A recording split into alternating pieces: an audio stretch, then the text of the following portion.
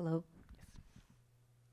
Good afternoon, everyone. So welcome to the Equine Grazing System, the key to farm sustainability and horse welfare thematic session. So with the first presentation today, we have Dr. Jennifer Weiner Nelson. She's a USDA postdoc at the University of Kentucky, and she's going to present the first presentation entitled The Hindgut Microbiome of Grazing Horses.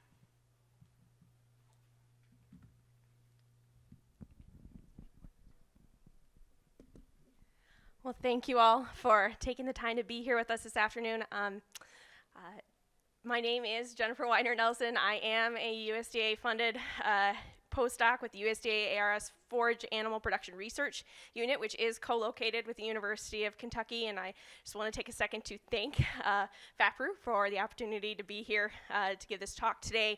However, we know that we're in the horse thematic session, so we're going to take it back a little bit to my PhD work and some of the work that we did with the microbiome of the grazing horse in my PhD.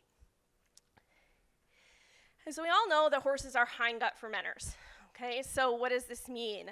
We know that in the foregut, which extends from the esophagus through the small intestine, this is where we see digestion, particularly starting in the stomach and really in the small intestine, the enzymatic breakdown and absorption of nutrients like sugars, starches, proteins. But like all mammals, horses do not possess enzymes that can break down the bonds in fiber. And so horses are what are called hindgut fermenters. Their hindgut, which is basically their cecum, large colon, small colon, harbors a large population of microbes that are capable of breaking down the fiber in their diets. And this is really important, okay? So this is what happens. It's fun.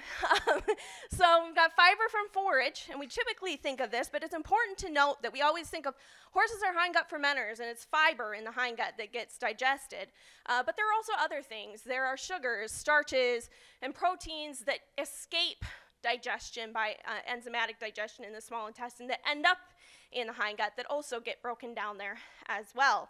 And the result of this is the production of some byproducts that can then be absorbed and utilized by the animal. And importantly are the short-chain fatty acids. Sometimes you might hear this referred to as volatile fatty acids. And the reason that these are so important is because these actually provide something like 50 to 70% of the horse's energy requirements, or are used to meet about 50 to 75% of the horse's energy requirements. So it's really an important source of nutrients for horses. And this is particularly important when we think about grazing horses, right? Because forages are high in fiber. So when we think about that hindgut microbiome of the grazing horse and how important that is for that animal's health and nutrition, if we think about microbiome research, there's comparatively limited research in the hindgut microbiome of grazing horses. It's not well studied in comparison to other aspects of the microbiome in horses, and definitely, as we'll see later, in comparison to other species, or even when we talk about humans and laboratory animals. But in the grazing horse, we kind of break this down. There's three primary areas of study that you'll see in the literature.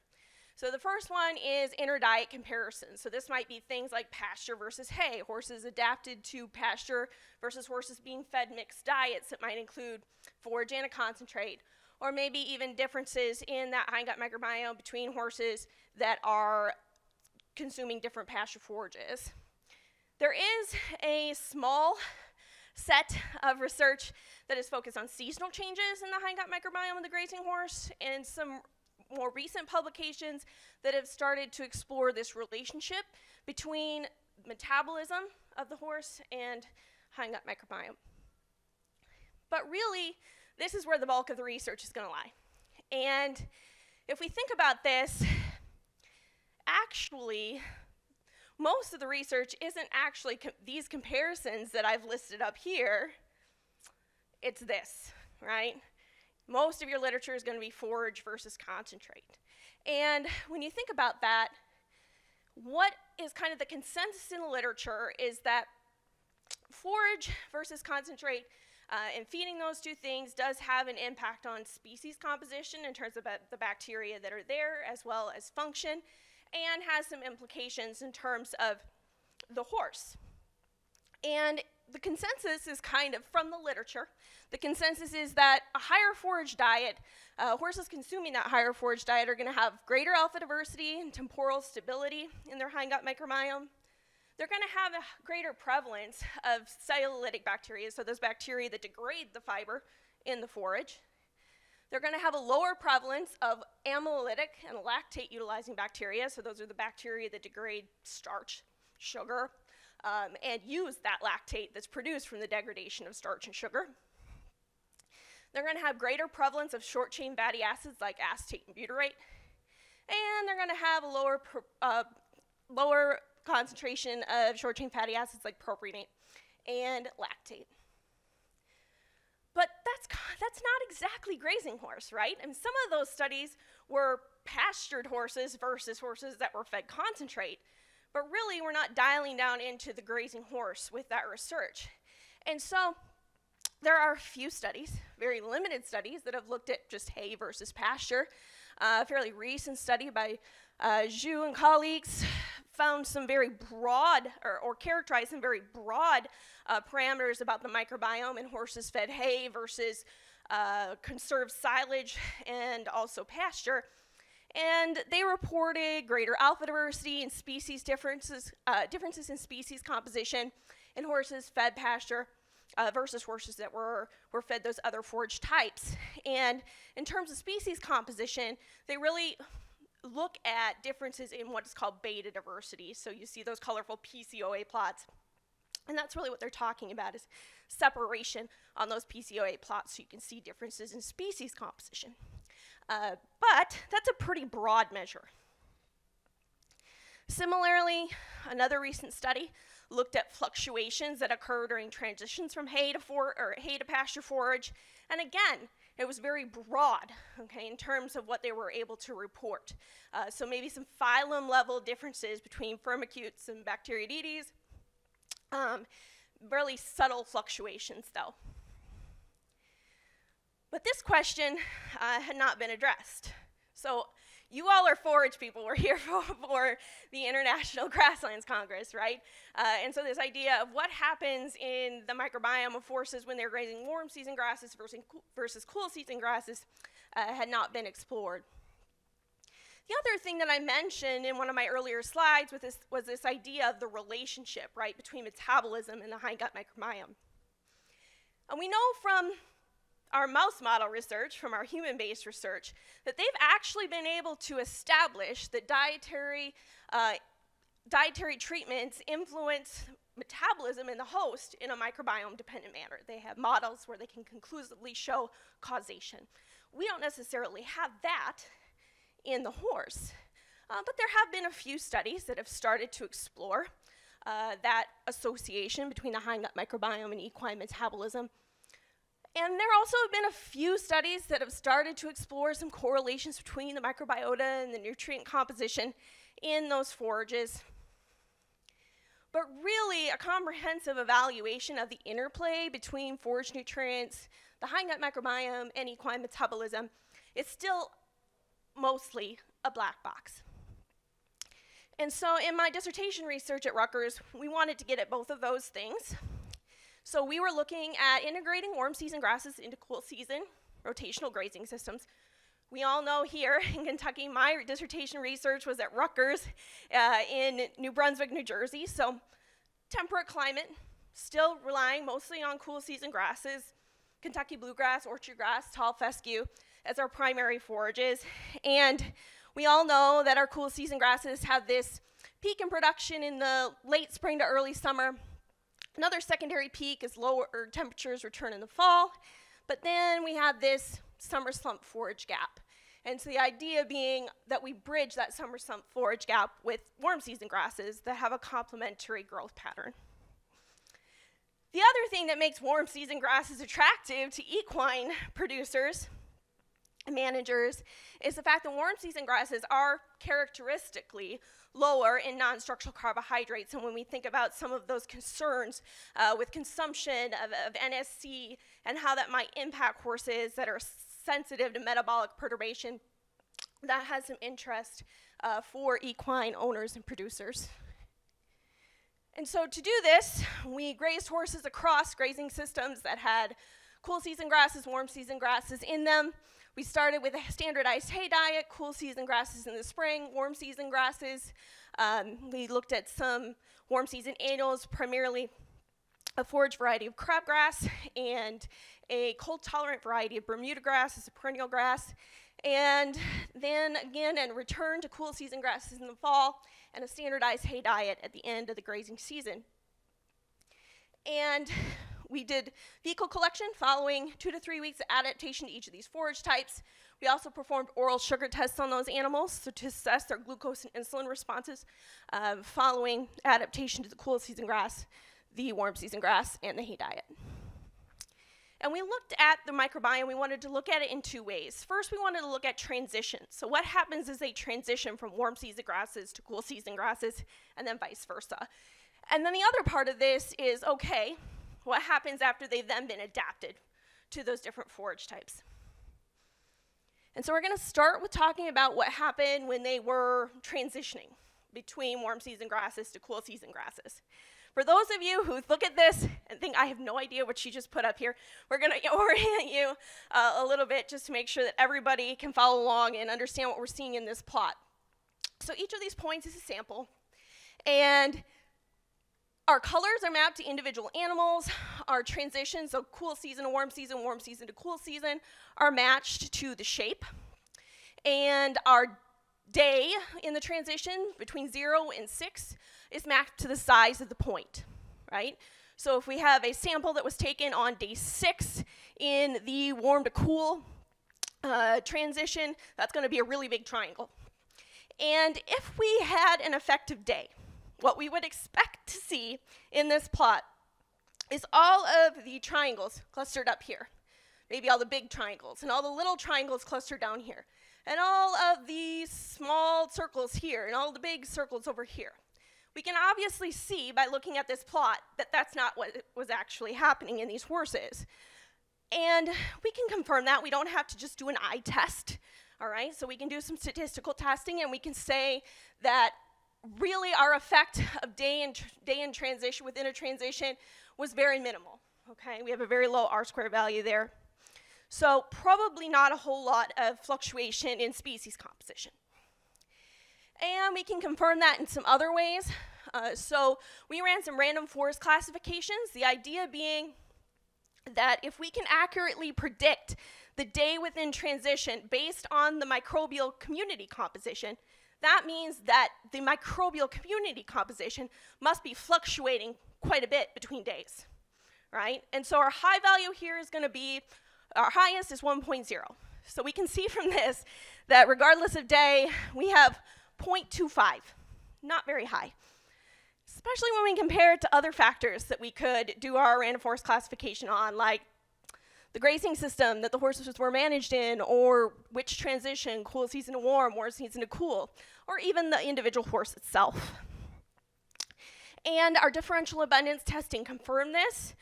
So we were able to only identify 3 bacterial co-abundance groups that differed across days. Now, when I say a bacterial co-abundance group, that might not be something that you're really familiar with hearing.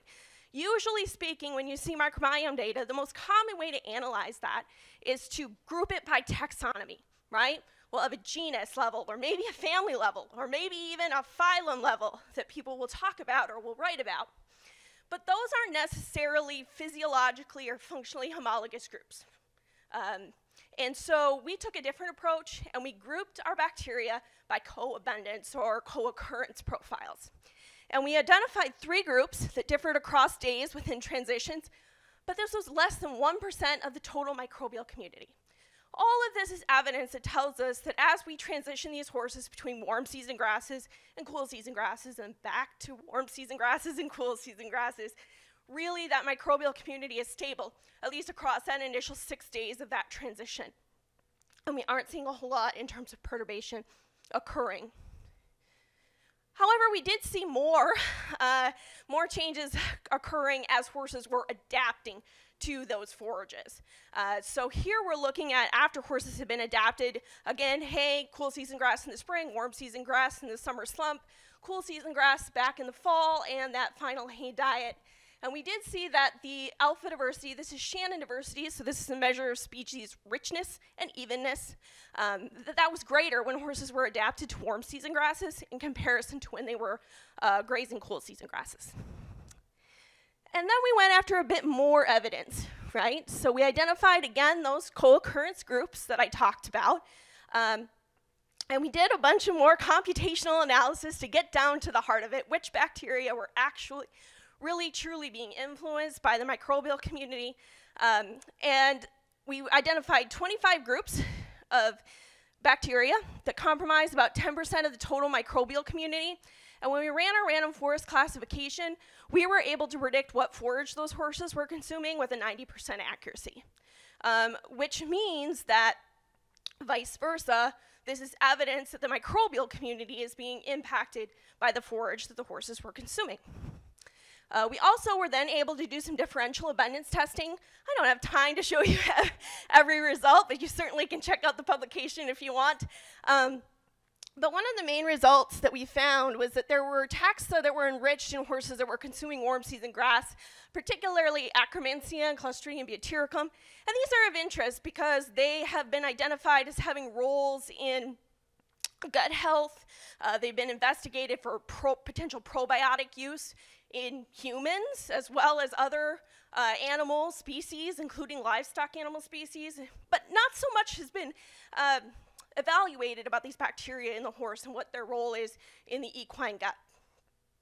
We then did a next step. So remember, I said we wanted to talk about relationships between the nutrients, the microbiota, and then what happens in the horse. And so this is that next step. And here we wanted to say, okay, I told you that I could predict what forage those horses were consuming based on their microbial community. Now, I'm telling you that I can predict with reasonable accuracy what the nutrient composition was, at least for crude protein, non-structural, and water-soluble carbohydrates, based on the microbial community composition. So this is basically just going back the other way. Instead of doing a random forest classification, we're doing a random forest regression, and we're able to pull these out. And this is really interesting because we would have thought it would have been the fiber, right? And even if you think about the magnitude of the difference, I didn't show you our nutrient composition here, but the magnitude of that difference in fiber was quite a bit greater than even for those other nutrients, and yet we still were able to pull out crude protein, non-structural and water-soluble carbohydrates rather than the fiber, which was an interesting result. And then we wrapped it all in here. So this is a big mess, right? And please don't try to read too much into this. This is all of those 25 groups that I said were most influenced by forage type, and every group has a little node. And this represents their correlation to our forage nutrients. And I wanted to remind you that when we're talking about the bacteria that were pulled out in terms of being enriched in our warm season grasses, remember I told you there were groups that contained Akkermansia and Clostridium butyricum. And here that's what we're showing. Okay, so we've got our group here that had the Clostridium butyricum in it, the group here that contained Akkermansia, and we see that both of these groups were positively correlated with crude protein and negatively correlated with our soluble carbohydrates. And then, remember I said we did oral sugar tests on these horses to look at their glucose and insulin responses after they've been adapted to these forages. And we find that that group was negatively correlated with peak plasma glucose. So again here, we're starting to unravel some of these relationships, some potential relationships that we could investigate in the equine high gut microbiome in terms of their relation to glucose and insulin metabolism in the horse. So just some final thoughts to wrap it up. What does it all mean? It means that they're stable across transitions between warm and cool season grasses. We did find distinct but subtle shifts that occurred in community composition as horses were adapted to different forages. We also found that the grazing horse microbiome was responsive to more than just fiber. and identified some potential relationships between the grazing horse metabolism and the hindgut microbiota. And then I say the last, more research is needed. And we could throw up a million things up here. We could have a nice long discussion about everything that we don't know about the equine hindgut microbiome. We don't know how management systems and stocking methods influence it. We don't know much about the relationships with forage chemical composition, botanical composition, factors like maturity. We also don't know much about how supplemental feeding strategies might integrate into this discussion, influences of geography and environment. We cannot assume that everything is the same at different physiological stages, right? All of these studies that I've shown you have been in mature, adult horses that are at maintenance. And so we've got to think about the fact that we've got probably different groups that are working in different classes of horses. And then obviously that role of microbiome in health outcomes. And I know you all probably hear every time you hear one of these talks that, oh, we need more research. And that just seems like it's self-evident. But I've got a little bit of facts to back this up about why this is so important here. So if I just go to Google Scholar and I put gut microbiome into Google Scholar, I get just shy of 900,000 results that come back. Now, if I go in and I search equine hindgut microbiome,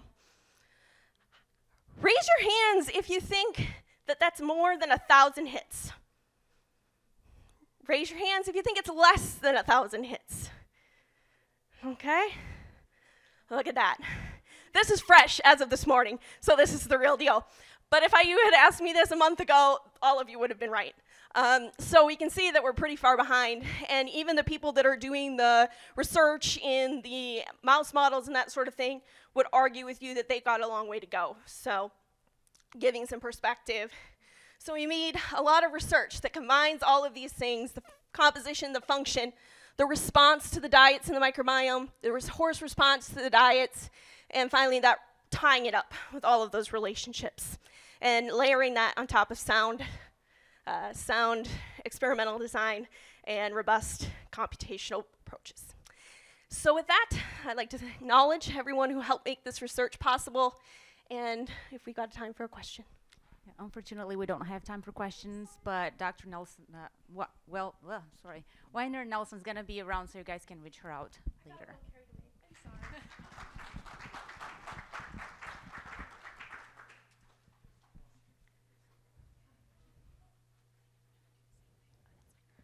So now we have Dr. Carissa Witkins. She's an associate professor at the University of Florida, and she's going to be presenting for us the improving best management practices on equine operations through the establishment of mixed warm season grass legume pastures, a model for facilitating peer-to-peer learning. The floor is yours. Thank you, Dr. Vesco, for that nice introduction, and sorry for the very long title. I shortened it for y'all here in the room. But thank you. This is my first time attending IGC, so I really appreciate the invitation to be a part of this thematic session this year. And it's been great to just catch up with and see a lot of familiar faces, not only in the room today, but around the conference. So this is a much more extension methods focused presentation. I will not be sharing a lot of data for the talk this afternoon. This was more of sort of an experiment in, if we're going to look at feasibility of incorporating warm season legumes into existing warm season grass pastures in parts of Florida, will we actually have the ability to do that with some of our equine facilities and equine operations? We definitely have a lot of interest from horse people in wanting to improve some of the quantity and quality of their pastures. But again, the reason they have horses is often for competition or recreation. These are not livestock production types of species, and so the goals are very different, and we'll touch on that a little bit in terms of some of the pitfalls and some of the challenges that we experienced with this project. So just to give a little bit of background, and this is not unique to Florida, I actually used to be at the University of Delaware, so have had positions in the Mid-Atlantic and also originally from the Midwest. What do you guys typically notice when you drive through your county and you look at horse pastures? they're not always super productive, right? There's a lot of loafing areas, a lot of really rough patches, not a lot of vegetative cover, and very short grass. Horses are very selective grazers, and they can basically start to rip it out at the root or the rhizome. So we see a lot of this in our horse pastures. Horses and horse people are known to kind of probably have more than one or two horses. They're like potato chips. You can't just have one. So accumulating, especially if we're talking about boarding and lessons facilities, we often have, even if we have 30 or 40 acres, then we've got almost double the horses on that property in terms of horse to acre ratio. So those are certainly some of the challenges. Specific to Florida then, though, we have almost 400,000 horses in the state of Florida. And a lot of those horses are now, it's much more common to see these horses and these small acreage, in particularly small acreage equine properties in close proximity with urban and semi-urban areas. So pasture land is becoming a little bit harder to come by. Lots of horses on small acreage and in very close proximity to businesses, other neighbors, those kinds of things. So there's an aesthetic issue if pastures don't look nice. But we also have, again, the productivity. Dr. Vasco actually has a published article in Journal of Equine Veterinary Science. We looked at forage utilization and pasture management practices in horse owners in Florida, and over 50% of the folks surveyed said that they have to feed hay year-round, particularly in the winter when our warm season grasses go dormant, but also just year-round. So that means, again, they do not have good, healthy, productive pastures. They're having to supplemental feed their horses with harvested forage pretty frequently throughout the year. And then the other really important part of this is the need for improved water quality through adoption of pasture management BMPs, reduction of reliance on commercial fertilizer, good vegetative cover to control erosion and runoff and leaching in our pasture systems. There's a lot of state agency support for some of this work, and actually what I'm presenting today is the educational part of a much larger project that comprised Dr. Vasco's dissertation work that she'll be presenting some of that data later this afternoon. And then there's certainly potential, like I said, to improve pasture forage quality and quantity, and some of our more progressive horse owners are starting to see some value and have some interest in that. All right, so I'm going to go very short on this because you will hear more about rhizomal peanut from Dr. Vasco today. But rhizomal peanut, or RP, is a warm season perennial legume that is well adapted to our semi-tropical and subtropical regions here of the US, particularly in the southeast and Florida. It has excellent nutritive value, so a lot of us tend to call rhizomal peanut the alfalfa of the South in terms of crude protein and digestible energy. It's more comparable to other legume forages like alfalfa. And certainly it has the potential for fixing nitrogen, and there is some data to support that.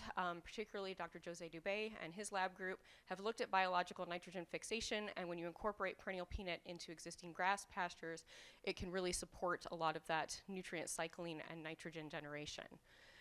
Also, some of the previous work has shown that in pasture systems, when we incorporate rhizomal peanut into warm season grasses, it spreads and actually persists in grazed warm season mixed pastures for decades. So it's pretty robust once you get it established, and that's the hard part that we'll discuss here in a minute. But once you get it established, it sticks around for quite a while. So just some other things, when we combine the benefits in terms of reduced need for nitrogen fertilizer and overall just a reduction in off-farm nitrogen inputs, the use of legumes in our tropical grasslands can also help with that ground cover, and then again, mitigating things like erosion and leaching of nutrients, or runoff of nutrients from fields.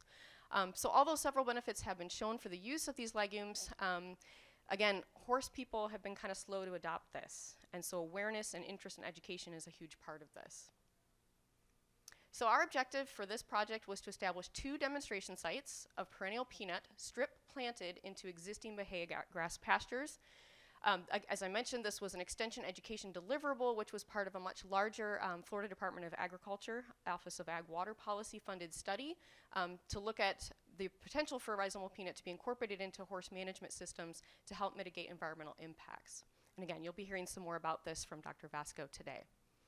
So just briefly, kind of an overview of our methods, our overall approach for this educational part of the project.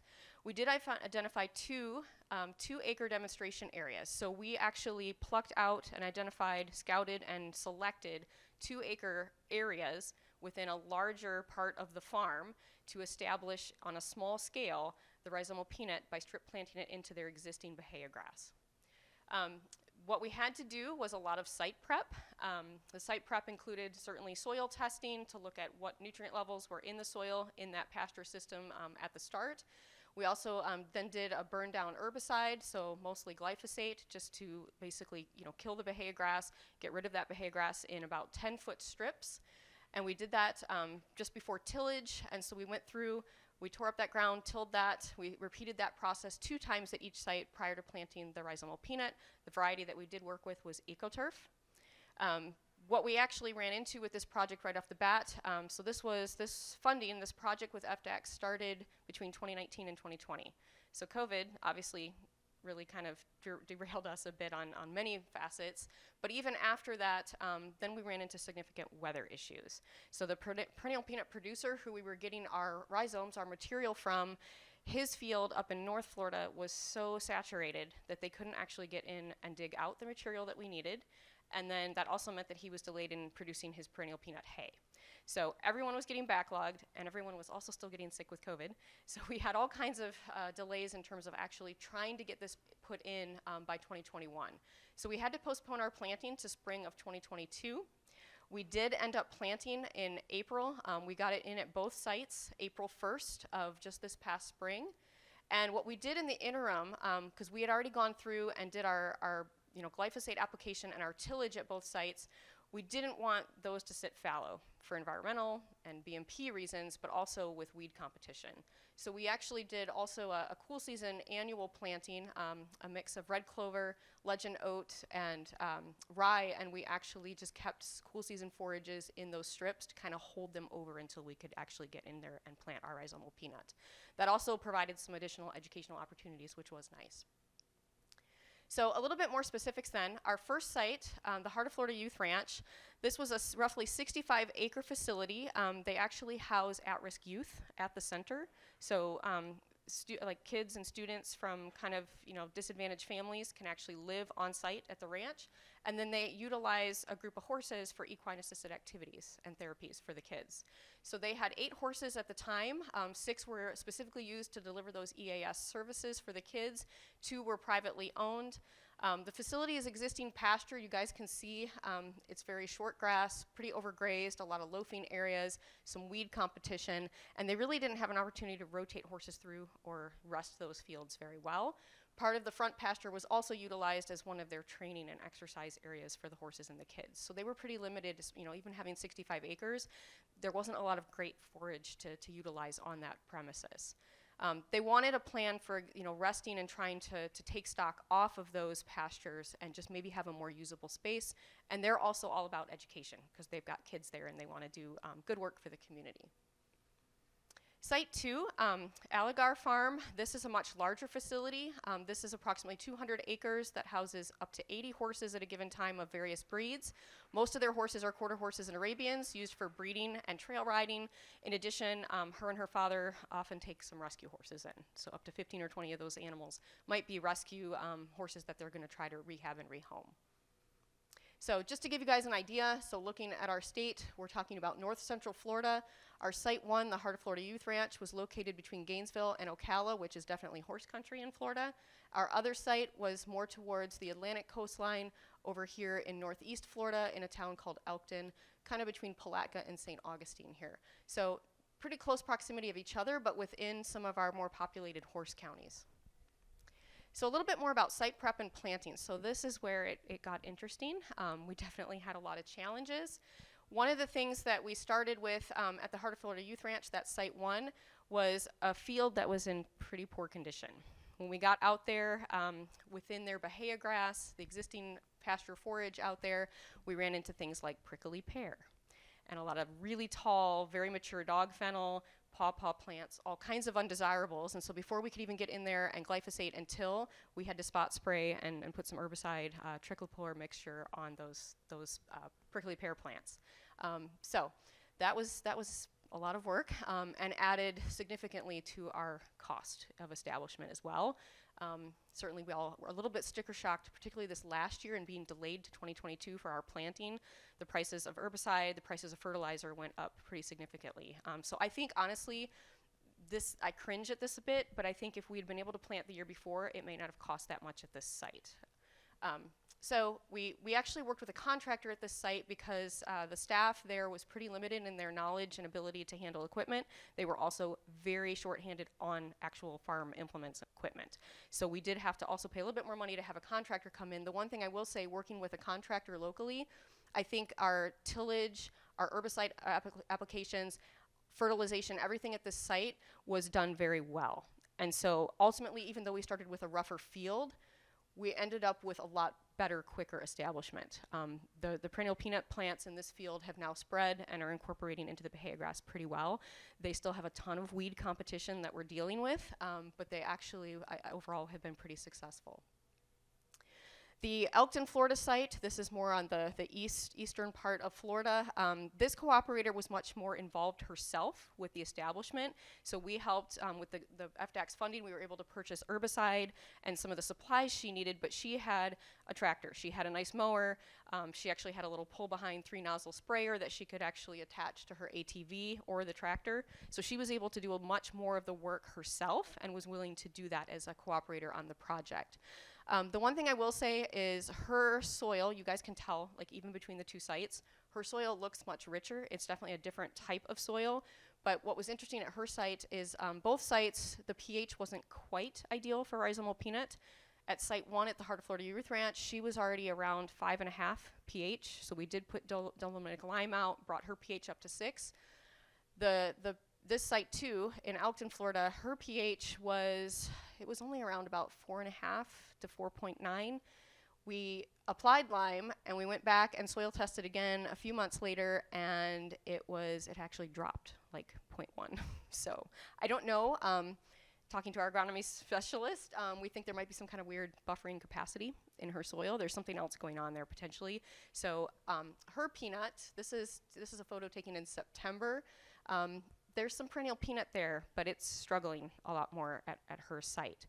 We don't know if it's just a pH issue, it's a competition issue. She had a lot more grass come back into her strips, and I think that's partly because she self-tilled with more with a rototiller, and I don't think she got as good soil contact when we actually, tilled those strips, tried to clean those strips out, and then put the peanut in. So there's definitely some challenges, and they're very different challenges across the two sites, but great for education. It's been really interesting. So we also did some educational plot walks. We hosted 3 of these in total. We did 2 in the during the winter of 2021 when we had the cool season forages planted to hold those strips over, talked about early establishment and what we had to do the next spring. And then we also did one just last summer at our citrus site and tried to have some more folks come out and kind of see where we were at with the establishment. These were fairly informal. They included the tour of the pasture area and the establishment site. We did some Q&A and discussion. We had state specialists there, county agents, the site cooperator was involved, and they were nice, but they were not very well attended. And again, I think this was that transition between going from totally virtual to getting back to face-to-face. So despite some of the marketing and advertising, we had really good interest from the folks that were there, but we had very, very small groups. So we have these 2 sites now, and the plan, hopefully in the future, is to do more of these, better advertise, better marketing, hopefully get more people to come out and visit with us. So some of the specific challenges, I think the cost of establishment is likely going to be prohibitive for a lot of these folks, especially without funding support like cost share programs from our state agencies or some future grants. Further support is needed I think for a lot of our horse folks, particularly if they're smaller scale. Equine operations that don't have a lot of resources, whether that's equipment, time, labor. I think, better access to those resources is going to be pretty key if we want to see these BMPs implemented more widely. And then, as I mentioned, some of the pitfalls with the plot walks, setting those up as more formal field days and making them, more accessible to others in the community, I think will be important. So just to finish up, some outcomes and future directions. This has given us an opportunity to work multi-county and have some of these demonstration sites in these more horse-populated areas. So hopefully for future education, that will be a possibility to have more folks come out. We have, site cooperators themselves have been very involved in planning and hosting those events. So even though the turnout wasn't what we expected, they are on board with us and want to see us keep coming out. And I think that's really important. It allows equine owners and facility managers to have more of this peer-to-peer learning. They can listen to us talk all day long, but they really want to get out there and see what's working, what's not working. And I think the more they hear it from other horse people that are at least trying some of these things, they're much more willing to hear us out and to maybe try it themselves. And then they've got neighbors and community members that they can reach out to for help and advice as well. So we would like to revisit some of the goals that these cooperators have. Ideally, the ultimate goal was to, this year, be able to put horses out on these little 2-acre plots. For different reasons, maybe some reduced feed costs for some of these folks, just to see the behavior of the horses, how they're performing on those little 2-acre intermixed pastures. But again, establishment's been challenging, and I'm not sure we're ready to put horse pressure on some of those areas just yet. So with that, I don't know if we have time. Thank you, Dr. Wickens. Yes, we can take one question for our speaker. Any questions?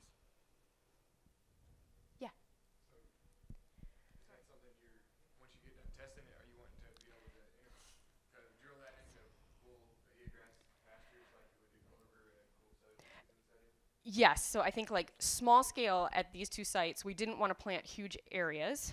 We wanted to kind of like proof of concept, right? Feasibility, keep it small. We didn't have a huge budget. I had about $6,000 total from the Department of Ag to just do this very small scale and have it be more of that educational deliverable.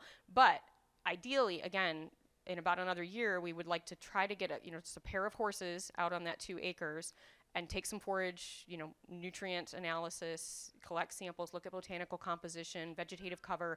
There's a lot more that I want to do with this project now that we have these 2 sites.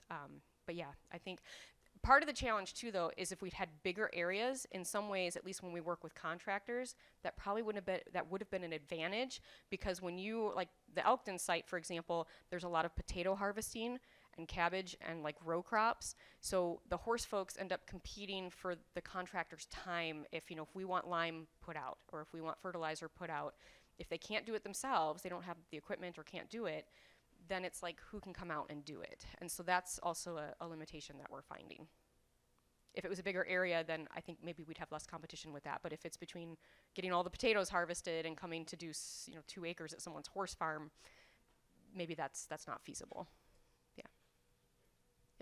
Thank you, Dr. Wickens. Thank you. So our next speaker is Dr. Weiner Nelson again, and she's going to be talking about horse and pasture responses, just talking methods, rotational versus continuous. The floor is yours. Thank you. And so we already did the introductions the first time around for those of you who weren't in here. Jennifer Weiner Nelson. I'm currently a postdoc at the USDA ARS Forage Animal Production Research Unit in Lexington, Kentucky, co-located with the University of Kentucky.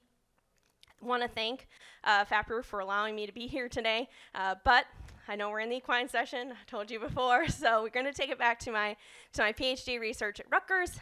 And actually, the bulk of this is going to discuss some of the research that is part of my advisor, Dr. Carrie Williams' extension program at Rutgers related to pasture management practices. And so when we're talking about continuous versus rotational grazing, and we think about practical implementation of rotational grazing practices in the equine community. So there's probably some non-equine people in here, there's probably some livestock people in here, and for you, it's going to make a whole lot of sense, and you're going to think, why are we even still doing this at this point in the equine community? And you're going to figure out why in a minute. So if we go out there and we do some surveys, and there's a scattering of surveys that have been conducted on the implementation of rotational grazing, and some of them say about half of people will report that they've used rotational grazing. 21% will say, oh, we always use rotational grazing. Then there's some other studies a little higher, 65%. But then when they ask some follow-up questions, right, in those studies to see, are they actually implementing these practices properly? Do they understand all tenets of those best management practices? That's where it starts to fall away. And there are studies where people have gone out and done on-farm surveys or follow-ups on farm to what's reported on a survey. And what they'll find is that what people are reporting as being rotational grazing isn't, in fact, actually rotational grazing. So probably the people who are actually using rotational grazing in the equine community, well below that. And so probably all of you know this, but because we just demonstrated that probably most people in the equine community may not even know what rotational grazing actually is, just to catch everybody up, we've got a continuous pasture over here, rotational pasture over here, divided into subsections. The horses can rotate through those sections based on forage availability. We can close them when there is not available forage in that section. And if so happens that there's not sufficient available forage in any sections, we can close them all, right? And put them in a sacrifice lot or stress lot area where they have access to their shelter, their water, and their feed, but are held off of that pasture so it can rest and regrow. Versus our continuous guys over here, they've just been hanging out anywhere they want to all day long, all season long. And when we look at the grazing research, we talked about the practical implications. Now we've talked about research. It gets even worse, right? So when we talk about research on rotational grazing in ruminant animal species, this body of literature is huge and it's been developed over decades and decades and decades and decades, right? But when we look at the body of literature in horses, it is much smaller, much smaller and much more limited. And this is especially problematic when we consider that there are some species differences between ruminants and horses. Differences in factors like forage preference and grazing behavior. Differences in nutrient requirements and gastrointestinal physiology. Differences in animal management goals and what are considered to be drivers of enterprise profitability between those two species or sets of species. And in equine grazing research, we are even more plagued by the fact that most of the research out there, particularly when we're talking about whole pasture research, particularly when we're talking about this idea of rotational versus continuous stocking, there's a lack of sufficient replication, so a lack of replicated pastures, lack of replication over years that hinders our ability to make intelligent recommendations when we're talking about things like Dr. Wickens was saying with best management practices if we don't have sufficient data to support the recommendations that we are giving to our producers. And so, like I said, I did my PhD at Rutgers with Dr. Carrie Williams. We were located at what is called the Rutgers Environmental Best Management Practices Demonstration Horse Farm. It is a mouthful, but the overall goal was to develop grazing strategies that are not only economically and environmentally sound, but also promote optimal horse health. And I'm going to talk to you about a couple of research objectives that we evaluated during my time at Rutgers, and some of this was a little bit before, and I came in as part of the tail end of it, especially with this effects of rotational grazing on pasture, soil, and horse condition, and then a little bit about integrating alternative forage options to maximize summer grazing. Again, topics that have been well studied in ruminants, not so well studied in equine.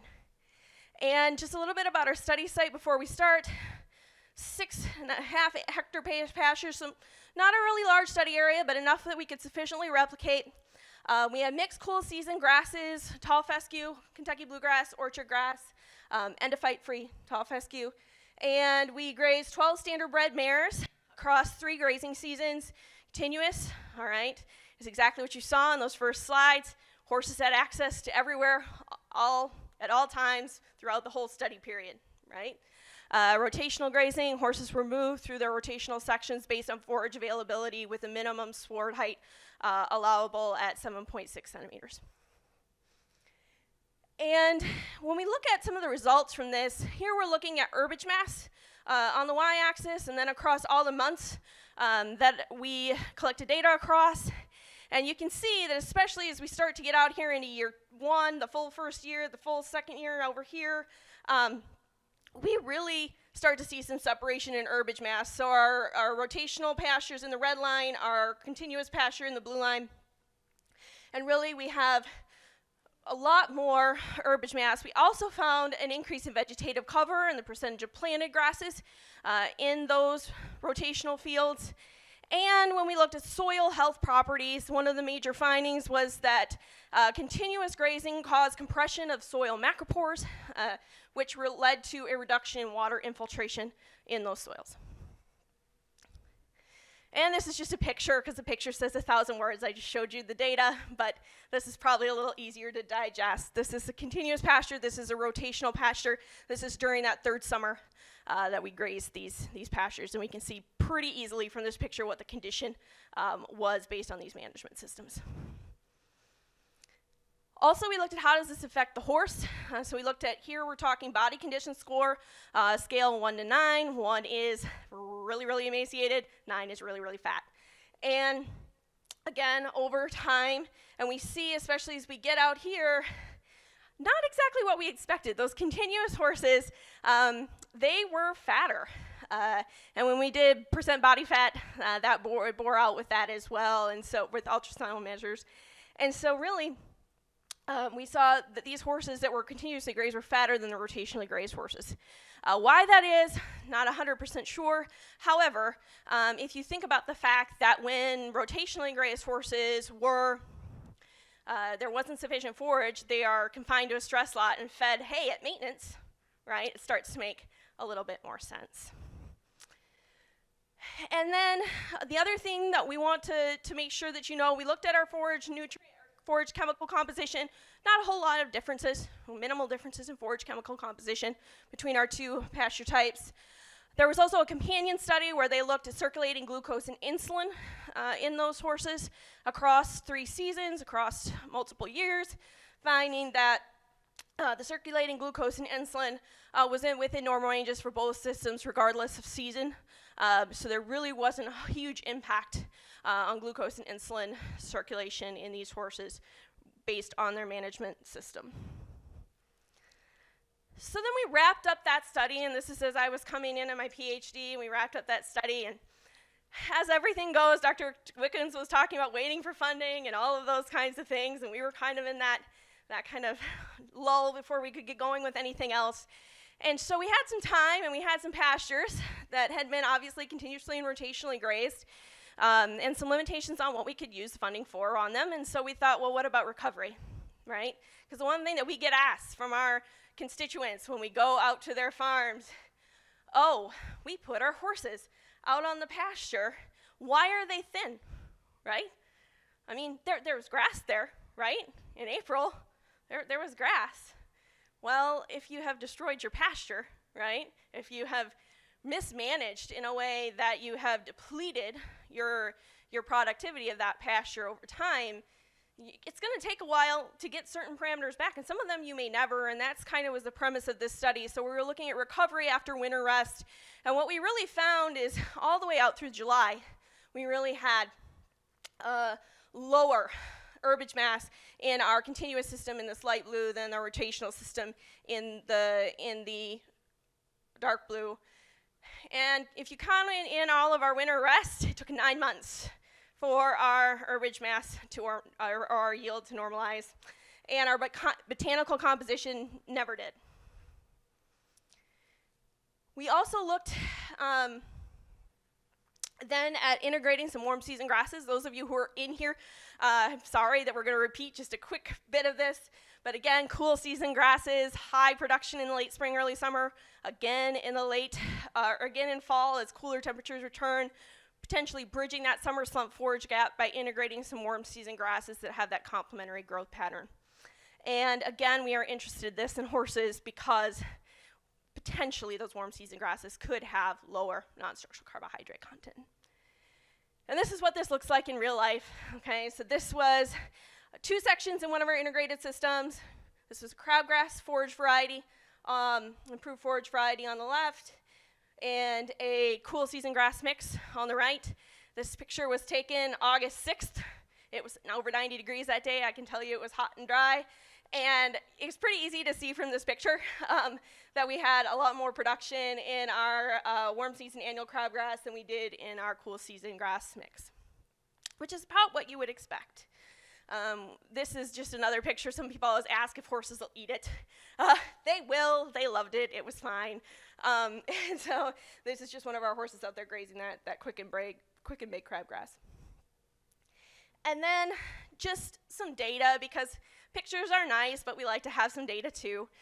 So here we're looking at carrying capacity in horse days per hectare In that early period, so we're talking mid-May to mid-July, our summer slump period, mid-July to mid-September, and our late period, mid-September to mid-November. And exactly what we expected to see here in our hashed purple bar, we have this crabgrass integrated, and this is that quick and big crabgrass, and it's really taking off and providing us with a lot of pasture productivity over that summer slump period.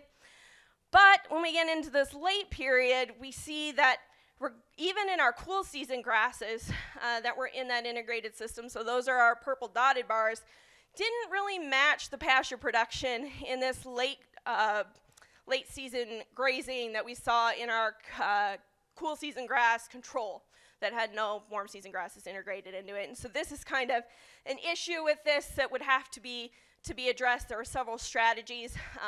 Fortunately, we haven't really gotten there yet, and I've moved on, but that is kind of where this story leaves off. So in conclusion, we have some evidence here, all right, some research that's replicated that we can show our constituents, right, that says that we can increase pasture production, promote vegetative cover, and improve soil health using rotational grazing. We need a little bit more development of strategies to extend the grazing season, but obviously we have some options now to bridge that summer slump forage gap, and from that, we want to make sure that we can use these results to generate informed management decisions when we're talking to our constituents and our clientele in an extension setting. And with that, I'd like to thank everybody who helped make that research possible. I'll take any questions. Thank you, Dr. Pointer Nelson. Any questions for our speaker? So I have a question. Yeah. Whenever you're comparing those rotational and continuous stocking, so you mentioned that the rotational stocking you had a sacrifice area or feeding.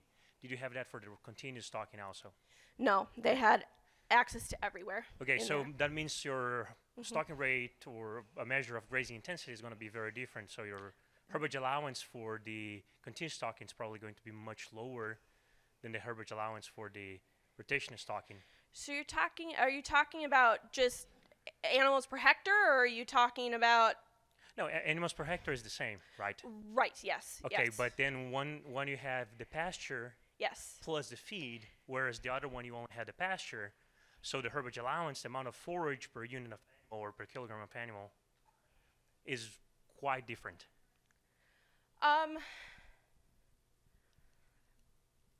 In terms of yes, because they deplete it in the continuous, yes. But they depleted because it was not sufficient. Yes. Whereas the other one, whenever it went down, we take the animals out. So I think this is one of the biggest misunderstanding in terms of continuous and rotational stocking, and we perpetuate that in extension. Is continuous rotational is not better because it's rotational, and continuous is not bad because continuous. It's how have you the bad part is how I have it stocked, because if you didn't have the extra forage on the rotational stocking, you probably would see pretty much the same results as the continuous stocking. Exactly. Yeah. No, that's 100% true. So the problem is that in New Jersey, and remember this is New Jersey, so it's a little bit different than some places. They're the second most people-dense state in the country, and they are the most horse-dense state country. And you've got a lot of little small farmettes that don't have area, and they buy a whole lot of horse to put on a small area. And so this is more how can we help them manage what they have, because they don't have the option of changing their stocking rate. Yeah, but I think it's the same thing you do for the continuous, for the rotational stocking. You get a sacrifice area, and you do the same thing is going to work the same way, and might be easier for some people to apply. Right. What we want to prevent, and I'm a little strong on that because there is a lot of misunderstanding. Want to prevent is that misunderstanding that, oh, I'm dividing my pasture and I'm solving my problems, and it's actually not how we're going to solve that. We need to either decrease the demand or increase the offer. In your case, you were able to increase the offer through the management, but it's not specifically the stocking method per se, but just how you manage it.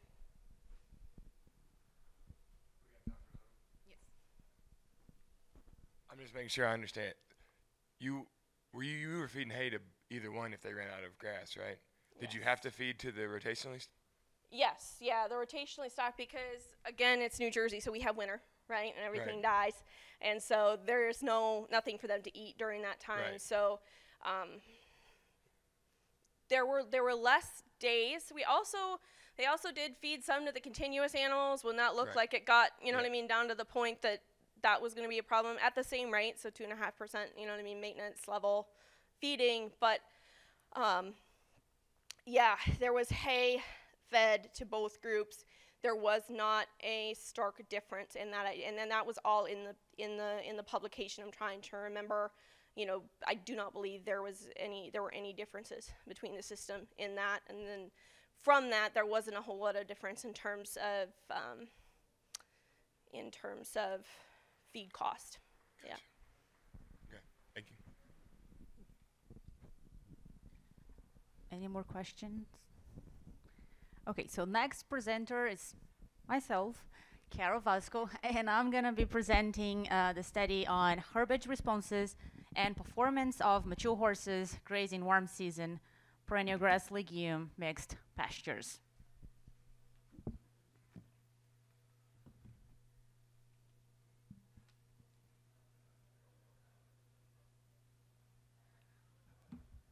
Well, so we've heard a lot about mixed pastures, but I'll give you a pretty quick introduction on my study.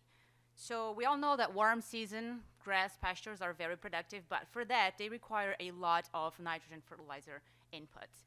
So a way for us to reduce the amount of nitrogen fertilizer applied in those pastures is utilizing legumes because of their capacity, their ability to fix nitrogen.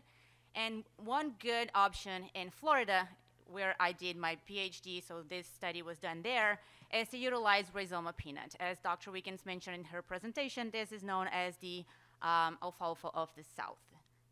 So there is a study also conducted at the University of Florida that showed that this system, so primarily Bahia grass that is grown as one of the warm season grass pastures in Florida, when you combine this pasture with rhizoma peanut, it not only improves nutritive value of the pasture, but also maintain similar productivity like animal production, as you can see here for average daily gain and gain per area.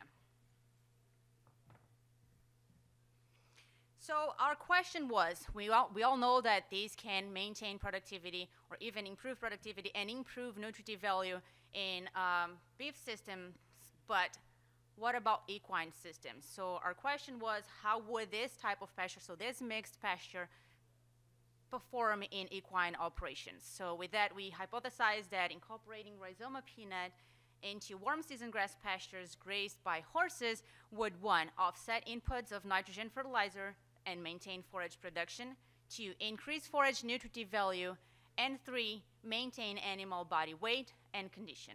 So with that, we aim to compare forage nutritive value and production and horse performance responses in continuously stocked rhizoma peanut and Bahia grass pastures compared with Bahia grass monoculture with 2 levels of nitrogen fertilizer. So as I mentioned before, this study was conducted at the University of Florida at the Beef Research Unit. The treatments included Argentine Bahia grass monoculture fertilized with 120 kilograms of nitrogen per hectare, in which we're going to call here BGN. The second treatment was Bahia grass monoculture with no nitrogen at all, in which we're going to call here BG no nitrogen, and Bahia grass intercropped with florigrace rhizoma peanut with 30 kilograms of nitrogen per hectare, in which we're going to call here RPBG. So we utilized 1 hectare pastures that were continuously stocked, as I just mentioned, from July to October for 2 years, so 2019 and 2020, and we used 2 mature horses per pasture, so 1 gelding and 1 mare per pasture. So for this study, we maintained herbage allowance, we adjusted herbage allowance, bi-weekly, and for that we utilized temporary fences. So we had 2 groups of measurements we did. One group of measurements we did every 14 days, and the other one we did every 28 days. So the measurements we did every 14 days for herbage mass, in which you utilize the double sampling technique with the rising plate meter, as you can see here, as the indirect measurement, and collecting the forage from that same area of the rising plate meter, utilizing a ring as the direct measurement. Stocking rate, in which we divided the total body weight per animal unit per the total grazed area. Nutrient composition, and for that we hand plucked the samples and sent to a commercial laboratory for chemical analysis. Botanical composition, in which we did also we also utilized a double sampling technique. So we did visual estimations as the indirect measurement utilizing ring for the area, and we collected that same area for hand separation and measuring the actual percentages of the components, and for that we divided those groups, those forage groups, into Bahia grass, rhizoma peanut, and weeds, being weeds, those for any forages that were not rhizoma peanut or Bahia grass. And we also measured animal performance as body weight, utilizing a platform scale, and animal body condition, so body condition of the horses utilizing the Henneken score, which Dr. Weiner Nelson mentioned here, with a scale that goes from 1 to 9, being 1 very poor, very emaciated, and 9 very fat, extremely fat. The measurements we did every 28 days were intake of dry matter, crude protein, and digestible energy, digestibility of dry matter and crude protein, and for these measurements of intake and digestibility, we utilize the dual marker system with titanium dioxide as the indirect, as the external marker, and indigestible NDF as the internal marker. And we also measure the proportion of rhizoma peanut in the daily intake, so in the diet of those horses, utilizing the isotope, the stable carbon composition of feces and forages during the measurements. So jumping into the results, I will start with herbage responses, and then we jump into horse responses. So starting with herbage mass, as you can see here in my graph, you'll see the response in the y-axis and the evaluation dates in the x-axis. So we could see a treatment year evaluation day interaction on herbage mass, and we saw that fertilizing Bahia grass provided increased herbage mass than the other two treatments in a single observation in the first year, but no difference was observed for the second year. But as a matter of curiosity, if you want to know the treatment responses, even though we had a triple interaction, intercropping rhizoma peanut into Bahia grass resulted in similar herbage mass compared to fertilized Bahia grass, whereas the non-fertilized Bahia grass resulted in the least herbage mass of the, compared to all of the other treatments. So that means, so this result means that intercropping rhizoma peanut into Bahia grass pastures maintain productivity of those pastures, reducing the need for nitrogen fertilizer in these systems. So moving on into stocking rate, so there was also a treatment year evaluation day interaction for this response. As similarly to the previous graphs, you'll see the response here in the y-axis and the evaluation day in the x-axis. So we could see that fertilizing Bahia grass maintained increased stocking, so greater stocking rates compared to non-fertilized, compared to, let me just use this. So for the dashed line, which is the fertilized Bahia grass, maintained a greater stocking rate compared to the non-fertilized, which is the solid line, in the mid-season and the late season in the first year, and then in the mid-season in the second year. Whereas intercropping rhizoma peanut maintained greater stocking rate only later in the season in the first year, and that was it, no difference in the other time points. So moving on into botanical composition, and I will present weeds percentage first, and then I will discuss the percentage of rhizoma peanut later in the presentation, so we can discuss about the percentage of rhizoma peanut in the diet as well. So we could see that later in the season, not fertilizing the Bermuda grass treatment, resulted in increased weed percentages compared to the other two treatments later in the presentation. It also resulted in an increase in weed percentage over time in the non-fertilized Bahia grass, whereas the other two treatments, the Bahia grass that was fertilized and the one that was intercropped with rhizoma peanut, maintained weed percentage across the time.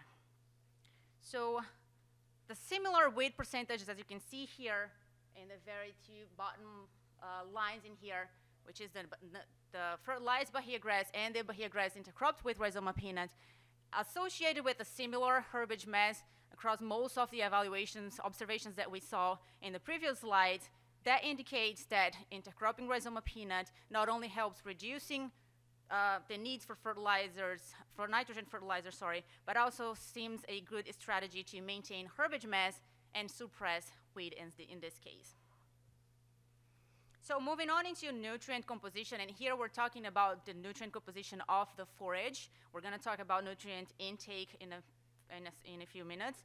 So for digestibility, there was also a treatment year evaluation day interaction for this response, and we only observed differences in mid-season in the first year where the Bahia grass that was had greater digestible energy compared to the non-fertilized Bahia grass, and no differences across time in the second year. Moving on into crude protein, there was also a treatment year evaluation day interaction for this response with the two treatments. The one that was fertilized and the one intercropped with rhizoma peanut had greater crude protein concentration than the non-fertilized earlier in the study in the first year. And then we observed in the second year that the two treatments, the one that was fertilized and the one intercropped with rhizoma peanut, had also greater crude protein than the non-fertilized. But later in the season, in the second year, only the treatment that was intercropped with rhizoma peanut was able to sustain that high crude protein compared to the other two treatments. So jumping into intake and digestibility, just as a reminder, we measure those utilizing markers. So we could see that for crude protein digestibility, we had a treatment evaluation day interaction. So in the first two measurements, so early and mid-season, we did not see any difference, but we could see that later in the season, the treatment that had rhizoma peanut intercropped in it was able to maintain the crude protein digestibility greater, than the other two treatments, whereas the fertilized one decreased substantially, as you can see here.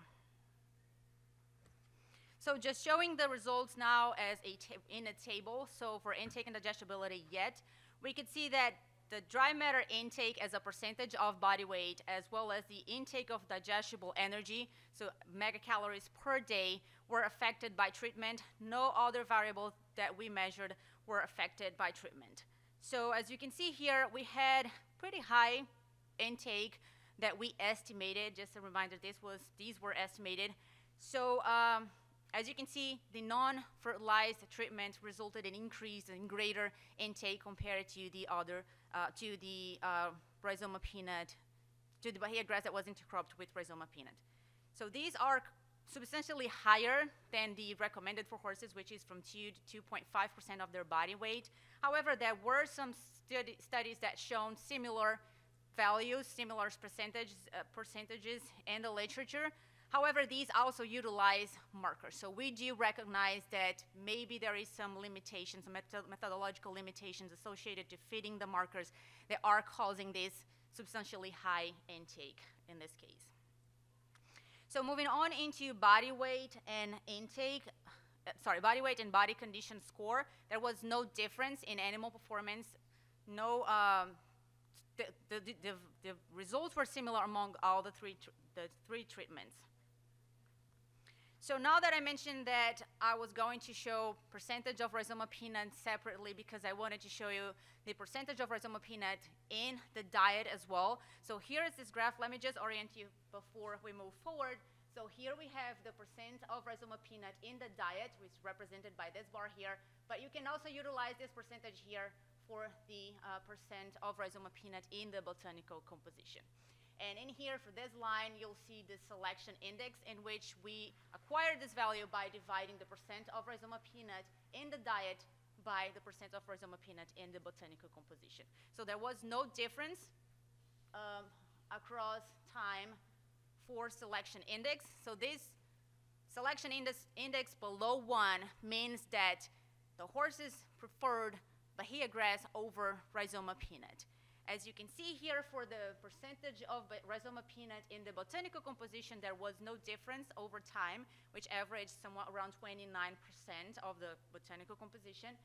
However, we did see a difference in the percent of rhizoma peanut in the diet of horses. So it was similar, so they were lower at the beginning and in the middle of the season, and then it increased. So it was somewhat around 15% here in the beginning and the middle of the experiment, and then later in the study, it increased to 25-ish%. So I just mentioned that selection index lower than 1 means that the horses ended up selecting more Bahia grass than rhizoma peanut. And the increase in rhizoma peanut in the diet may have been due to two different things, or maybe them both associated. First, at the beginning of the study, where we have this lower percent of the rhizoma peanut in the diet, may have caused, the horses may have avoided this forage because maybe they did not have any prior experience, and that's what horses do when they don't have access to a specific forage before. Or maybe later in the season, there was a change in canopy structure in these pastures. So as conclusions, the results do support the hypothesis that we had that incorporating rhizoma peanut into warm season pastures grazed by horse could offset nitrogen inputs, as well as maintain herbage mass and animal performance. We could see that intercropping Bahia grass with rhizoma peanut allowed pasture area to maintain these horses similar to Bahia grass and greater than the non-fertilized Bahia grass, as well as maintained protein digestibility longer than the other treatments. And overall, incorporating rhizoma peanut into warm season grass pastures increases sustainability of management practices in horse operations by decreasing off-farm nitrogen inputs. With that, I'll take any questions. Okay, now we'll open up the floor for questions. So any questions?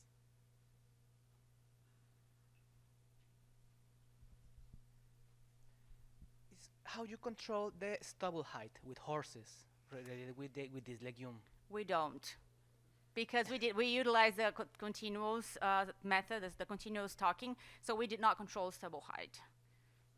Yes, which is, if I'm honest, like the beginning, if I could change, like if I could go back in time, I would try to think about rotational stocking, because we could have done that.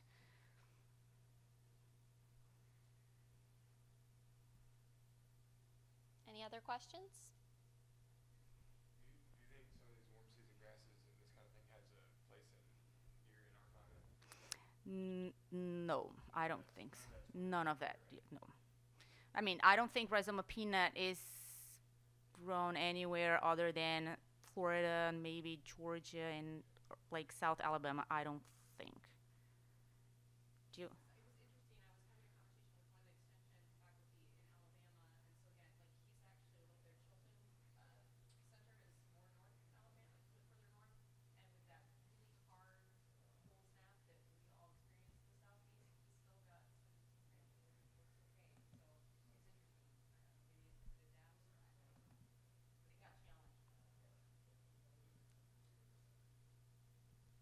So we have a little bit more time if anyone else wants to ask some questions.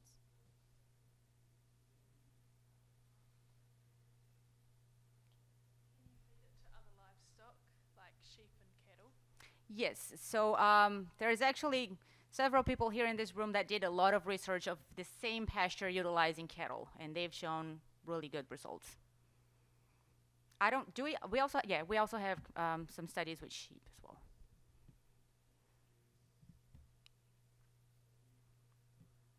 Any other questions?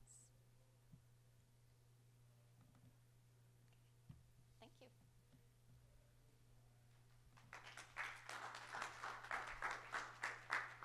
So we got a couple minutes.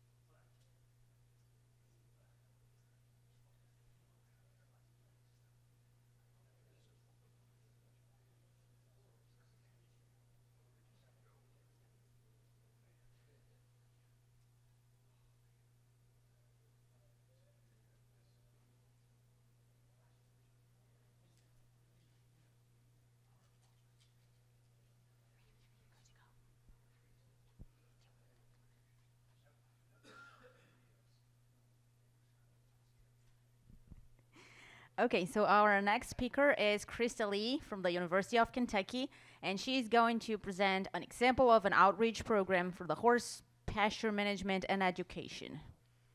All right, well, thank you all for having me here this afternoon. And as Dr. Vasco said, I'm going to be talking about our UK horse pasture evaluation program, telling you a little bit about it, and really looking more at the successes that we've had within that program. So for the extent of this conversation, I'm fully aware this is an international audience. When I say UK, I mean University of Kentucky, not Great Britain. Okay, so everybody please know that, first off. Second of all, if you haven't looked at a map in a while, this is where Kentucky is, right here in the middle of the United States in the eastern half. And if you're not aware, we are currently sitting right here in the very top.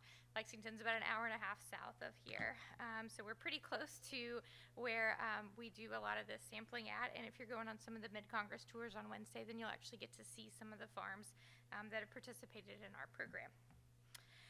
So I want to start off by telling you kind of how we got to this program. A lot of people think that we've had an equine science and management program at the University of Kentucky for a long time, and we really haven't. Just like we haven't had a lot of equine-specific extension work at the University of Kentucky until fairly recently, and so I want to kind of walk through how all of that began.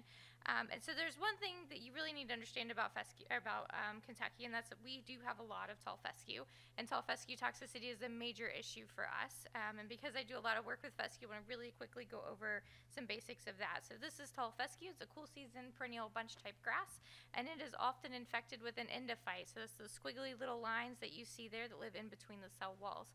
We know that the plant is going to protect and provide food and shelter and a place to reproduce for the endophyte, and in return, the endophyte is going to provide that stress tolerance and pest deterrence. The downside to this nice little interaction is that it also produces a lot of compounds that are problematic to horses and other livestock. So specifically ergot alkaloids, the one we look at most commonly is ergovaline. So that's kind of a little bit of background of fescue toxicosis. So pre-2000, really one of our big pasture issues has always been fescue toxicity. So then back in 2001, 2002, we had an outbreak of MRLS, or mare reproductive loss syndrome, where we lost 40% of the foal crop in the state of Kentucky. That's a big number. It's a big industry for us, and we lost a ton of horses from it. And a lot of people began turning to pasture and really questioning if that's what was going on. Was a fescue-related issue. It turns out it wasn't. Turns out it was these caterpillars called the eastern tent caterpillars that the university was also key in sorting out. But in the meantime, it really gave the industry and the university an opportunity to realize that we really need each other. The industry said very clearly, we need the university to be dealing with these issues, and the university stepped up and said, yeah, we'd love to. So they created the Equine Initiative, and one of the programs that came out of that was the UK Horse Pasture Evaluation Program. And so, plain and simple, this is a university-based fee-for-service horse pasture sampling program. So we go on to horse farms, we sample those pastures, and we educate those horse owners and farm managers as to what they have on their farms and how they can improve their pastures. Like I said, we are located in Lexington, Kentucky. We do service all farms within the state of Kentucky. Dr. Smith won't let me go out of the state just yet for that, but I'm working on him. And we do service all types of horse farms regardless of breed, discipline, or size. So a lot of people think of us just as the big commercial thoroughbred operations like you see here in the picture. We do work with those farms. They're really important to us, but we also work with the really small mom and pop breeder farms. We work with the boarding facilities. We work with the backyard horses, and truly everything in between. So I want to talk about a few goals that we have within our horse pasture evaluation program. There's really 4 of them. One is to minimize the need for stored feeds such as hay and grain.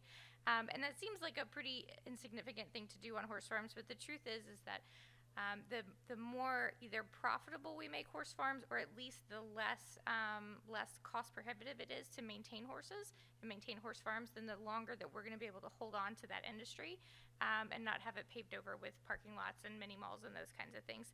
And so making horse ownership a reasonable thing for small farms and also making it more profitable for those larger farms is really important to us. And the best way that I can help farms doing that is to reduce that need for hay and grain and to rely as much as possible on those pastures that we're so lucky to have here in Kentucky.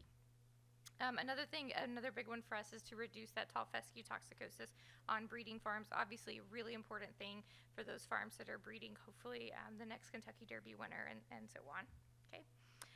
Limit the negative impacts of horse grazing. So we're very fortunate that there isn't a lot of regulation regarding horse grazing in Kentucky or even in the U.S. right now, but that's probably going to change at some point. And the best way that we can protect ourselves and protect our industry is to make sure that we are very careful with the natural resources that we have and to protect those accordingly. So we spend a lot of time talking with horse owners about how to protect natural resources, why that's beneficial to them, to their horses, to their farm, as well as to the industry as a whole. And then the last thing that we do is we work with undergraduate students a lot. So I hire undergrads to do a lot of the sampling for this program. And we hope that when they leave us at the end of the summer, they at least have a better appreciation for agriculture, for the equine industry, for quality research, and those kinds of things. And every once in a while, we even convince one or two of them to stay for a master's program and really have a long forage career with us. So I want to give you really quickly how we do some of our sampling. Nothing here is proprietary. I'll be glad to tell you all the nuts and bolts about it later if you're ever interested. But I want to give us plenty of time to look more at some of the success stories that we have from it. So we essentially collect 3 different types of samples within a pasture. The first one is going to be our species composition, and that's very basically what it sounds like. What percentage of different species do we have? So fescue, bluegrass, orchard grass, some different weeds, things like that. We're also going to look at our ergovaline concentration. So remember, ergovaline is that ergot alkaloid that is produced by infected tall fescue. We're going to look at how much of that we have so that we can figure out if we have too much for those late-term pregnant mares. And then finally, we're going to look at our endophyte presence, and that's a very simple, is this individual blade of grass infected with an endophyte, yes or no? And then what percentage of them are infected, yes or no? So for species composition, here's a list of the species that we are identifying and looking for. So our desirables are typically going to be tall fescue, Kentucky bluegrass, orchard grass, and white clover. Obviously, tall fescue can be both an undesirable and a desirable, and we have to look at it a little bit more critically. We also get a lot of nimblewill. Nimblewill is a native species to Kentucky that horses do not graze, and it is very well adapted to the area because it's native, so it takes over pastures pretty quickly, and we're going to see more of that here in a second. And then we have categories for the other species that we'll see. So our broadleaf weeds, pretty self-explanatory. Warm season annual grasses, things like crabgrass and foxtail that we see a fair bit of. Weedy grasses, and then bare soil. And unfortunately, we do see a fair bit of bare soil in horse pastures as well. So for a long time, we did this type of sampling using a visual method. So we had a 2-foot square PVC grid that you see here, and we did a visual estimation. The problem is that we had a lot of person-to-person variation when we were doing this, and it took a long time to train students on how to do it. So in 2021, I believe, we switched over to using the occupancy method, which we find to be a little bit more scientific, a lot more objective, a little bit faster to teach the students, and we also have much better person-to-person consistency. So you can see here, this is just a cattle panel. We cut it down to size and spray paint it so it's easier to find. And you identify the most dominant species within each square and record it. And that's how we get our percentages. Admittedly, we probably miss some of the smallest fractions in a pasture that we see with this method. So bluegrass is one that sometimes we don't capture as much of it because it'll be a very small amount in a lot of the squares. So we do know there are some limitations to it. It's not perfect, but given the time and labor constraints, it seems to be the best method that we've been able to utilize so far. In addition to that, we do our fescue sampling, and as I mentioned earlier, we're going to take two fescue samples, an endophyte and an ergovaline sample. So our endophyte, again, is that yes or no infected, and we typically collect 20 tellers, analyze those using an immunoblot test kit. And typically those numbers are going to come back 75% or greater. So it's not uncommon that we see those pastures highly infected. I actually get more excited if I see a pasture that comes in that's really low, and that's pretty rare. So we pretty well assume that most of those pastures are going to be infected at this point. Then that ergovaline concentration that you see here, so we take 20 grab samples. It's going to simulate horse grazing throughout the pasture. We're going to analyze that using HPLC with fluorescence detection. And I could write a whole presentation and have just on how ergovaline varies by the time of year and management and grazing height and all those different things. So this is a number that changes quite readily. And so we use this really to give us information of how toxic is this pasture today, whereas our endophyte percentage tells us more about the long-term toxic potential of a pasture. What's pretty unique about what some of the recommendations that we give people is this concept of ergovaline in total diet. So we know we can quantify how much ergovaline is found in the fescue, but we also know horses eat other things, and we don't know how that affects their total outcome on that pasture. So we calculate ergovaline in total diet, which is simply looking at if the horse eats randomly throughout the field based on how much fescue is out there, how much other forages, how much ergovaline are they actually going to be consuming. And we set those thresholds at 200 parts per billion for late-term pregnant mares and about 800 parts per billion for early-term pregnant mares. These are not hard and fast numbers, but based on our experience, based on literature, we feel pretty comfortable with these numbers. We take all of this information, including our species composition data, and we put it into a series of recommendations, and they typically have a red, green, or yellow category for each one of them. So for broadleaf weeds, you can see here, we said that a herbicide application is an option based on the amount of weeds that they had. Overseeding, complete reestablishment, warm season annual grass control, those are all not necessary because those numbers were pretty low, so they're in a green category. And then our tall fescue mitigation, we said that is highly recommended because the ergovaline in total diet was pretty high, and it would be concerning for late-term pregnant mares. And so they get this type of recommendation for every pasture that we look at. We try to do around 20 farms a year, though recently it's been a lot more than that. And we've covered about 26 different counties throughout the state, about 250 individual evaluations. So it's quite easy to say that it's been a very successful program if you look at just the number of acres that we've done, the number of farms that we've done. But I want to look now at some more specifics with that. Before I go from our sampling, if you have any more questions about how we do our sampling and that sort of thing, we wrote up a really nice chapter in this book here. It's online for about $100, and they've got a nice chapter in there about our pasture evaluation program. And again, I'm happy to share just about any details with anybody at any point. So now we'll go on to some of those successes that I wanted to showcase with you guys. So this was a farm in Woodford County, so right outside of Lexington, that we visited, and this was way back in 2012. This farm was owned by the dad, managed by the son, and when I showed up there the first day, the son said, "I don't need you here. I know what I'm doing, and I don't need your help, but my dad says he wants you here, so here you are." So that's a great way to start off your day, right? They ain't saying that you're not needed here, but we're going to do it anyway. So we did an evaluation on their entire farm, and in this one field right next to their broodmare paddock, we found that it had 31% tall fescue, but it also had 41% bluegrass. So we're like, it's kind of okay, but it does have a fair bit of ergovaline in it. We're pretty concerned about it. And he said, we've had all kinds of foaling issues with that pasture as well. And so that made it a pretty clear decision that we need to do something about this pasture. So in May, based on that May sampling, they decided to go ahead and spray a herbicide that will selectively kill tall fescue in that pasture. So it kills fescue, leaves everything else growing, and it was very effective. We had 2 rounds of spray, did very well. Pasture was looking great. The problem is that we also had a drought.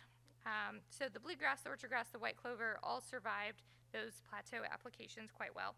However, so did the nimble-will. So you remember me mentioning earlier that nimble-will, horses don't graze it, it takes over a pasture pretty readily. So we took out the one thing that can compete with nimble-will, which is tall fescue, and we gave it a free rein within this pasture.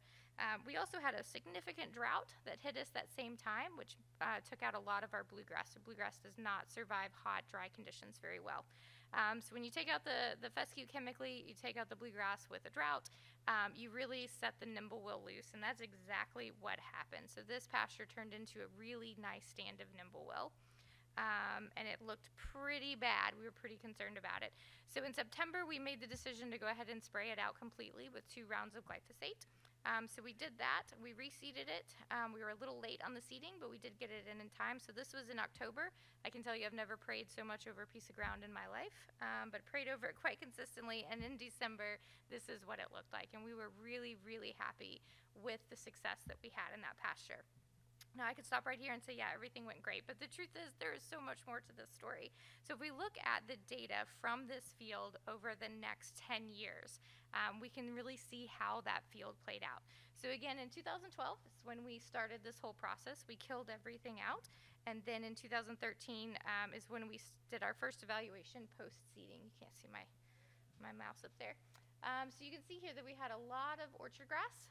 That would be what we expected. We seeded a 50-50 mix of orchard grass and bluegrass. Notice that the bluegrass is not that high. That's the blue line there. That's because bluegrass is really slow to get started, and it takes a long time for it to really fill in a pasture enough for us to see it.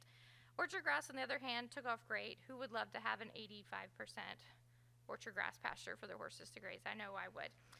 Orchard grass does not stay and stand well, though, and over the next several years, you can see how it declined pretty consistently. However, at that same time, bluegrass filled in those areas, and so we see as the orchard grass is decreasing over a number of years, the bluegrass is increasing, which we ended up with a really nice about 50-50 mix. So we were really happy with this pasture until we got another drought in 2016, and that really reduced the amount of bluegrass that we had. Going forward, our orchard grass continued to degrade. They also had a really great time at the sales in 2016, and they bought a lot of horses. So we had overgrazing, we had more drought conditions, and we can see that everything started getting kind of funny in 2017, 2018. So the farm manager came back to me. Now we're best buddies, and he says, hey, what's going to survive heavy grazing in drought? Because obviously orchard grass and bluegrass isn't going to do that. And my answer was, well, that would be tall fescue. Right, so now we're going to put the tall fescue back in the system. But this time we put in a novel endophyte tall fescue. So they seeded a novel in 2019. You can see it took off and did really well. He's up to almost 90% novel endophyte tall fescue in that pasture. It has maintained really well since then. They've had no foaling issues with it.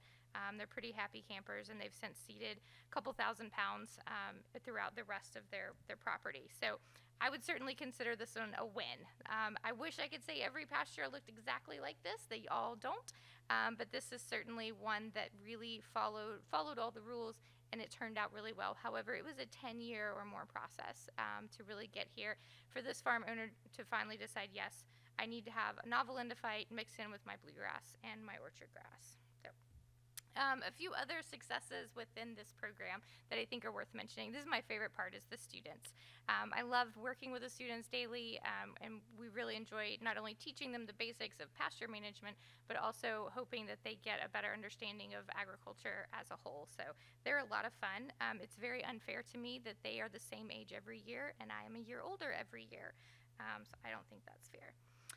And then finally, we have used the connections that we've made with this program to also get a few other grants to fund some research that we've done. So we had an RCPP, that's a Regional Conservation Partnership Program through NRCS, leveraged about $300,000 to make improvements on horse farms. You are like the coolest person ever if you show up at a horse farm and say, hey, I have $30,000, how do you want to spend it? Right? Like, they're pretty excited about that. But we put in a lot of fencing for rotational grazing. We did some weed control, put in some automatic waters, those kinds of things, hosted some field days, trained some extension and NRCS personnel on how to interact with horse owners. And that program was so successful that they gave us more money. We applied for a conservation innovation grant to actually look at the economic and ecologic impacts of the original RCPP. So that project is still ongoing, and we'll have that stuff published in the next year or two. We also have developed a cool season pasture health scorecard, and this is useful for county extension agents and farm owners themselves to actually kind of walk through a pasture really quickly and score it based on 10 categories and get an idea of what areas need improvement in their pastures and what don't. So if you don't want to do a lot of detailed hand sampling, this is a great place to start. It's pretty user-friendly. We have a publication up on our website now for that. Last slide, I promise. And then the last thing is that we have paired with the Alliance for Grassland Renewal, and we hosted an equine and endophyte workshop. So this is a twist on their novel endophyte tall fescue renovation workshops, specifically for horse farms. We sold it out in the first year. We're really, really happy with the turnout for that. If you're interested in learning more about novel endophyte fescues, we're going to have a whole session of that on Thursday afternoon as well. And with that, I will leave you with my contact info if you have any questions.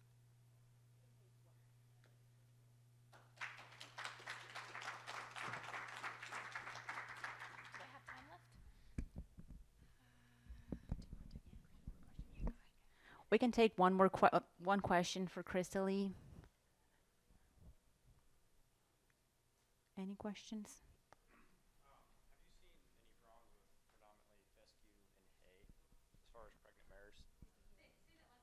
With fescue and hay, have you seen any problems with pregnant mares?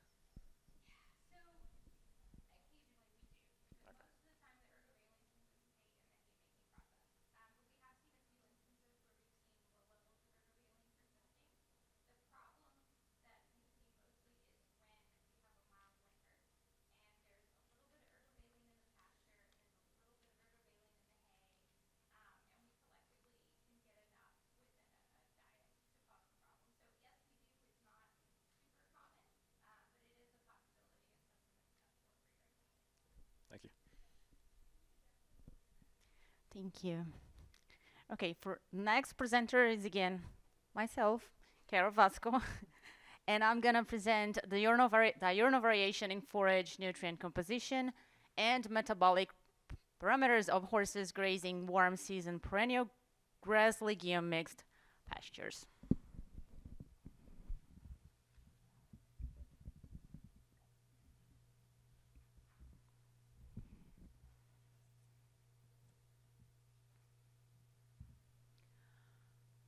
Okay, so in horse operations, the concentration of non-structural carbohydrates, as mentioned by Dr. Weiner Nelson before, it's a concern because it's usually associated with metabolic disorders such as insulin resistance, laminitis, and so on and so forth. Some people tend to just have horses grazing these pastures at a specific time of the day because it's going to be lower. We're going to talk about it in following slides. However, forage composition will vary diurnally. Usually, non-structural carbohydrates are greater in the afternoon and in the evening. So people tend to have horses grazing these pastures in the morning. So one alternative to have at least lower non-structural carbohydrates throughout the day, not only during the time that people tend to have horses grazing, but also maybe in the afternoon, so that horses can also graze in the afternoon, is utilizing warm season grasses. They are lower in non-structural carbohydrates, so they are a great option for that. So going back to Florida, as I mentioned in the previous presentation I did, so the base of Florida pastures is warm season grasses, primarily Bahia grass, which is a warm season grass, very well grown over there. So it not only is lower in non-structural carbohydrate, but it also low in nutritive value compared to other forages. So in that case, one way to overcome that low nutritive value is to intercrop legumes, as we mentioned before, due to their ability to fix nitrogen, but also to improve nutritive value of those pastures. So with that way, we can increase nutritive value, but also, again, decreasing nitrogen fertilizer requirements for that pasture. We talked about it, I showed you before, it does increase nutritive value, but how does horses perform grazing that pasture based on their metabolic responses? So that's what we wanted to answer with this study. So we hypothesized that warm season grass legume mixed pastures would show diurnal variation as all of the other pastures, and as well as other nutrients. However, due to the low known structural carbohydrate concentrations, they would elicit lower metabolic responses or even no metabolic responses in horses.